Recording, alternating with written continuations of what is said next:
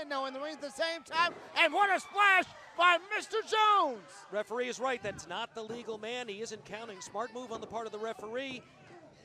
Mr. Jones now battling outside the ring with Murder One in the ring. Legal men, Velvet Jones headbutt on A.J. Steele.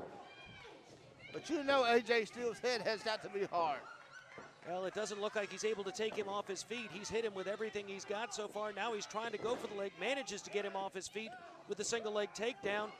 He's putting the, at this point with the men on the outside, I think he needs to go for the pin.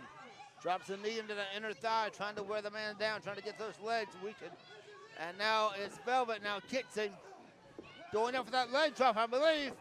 He goes up, he's caught in midair, and look what a maneuver! And that's going to be it right there.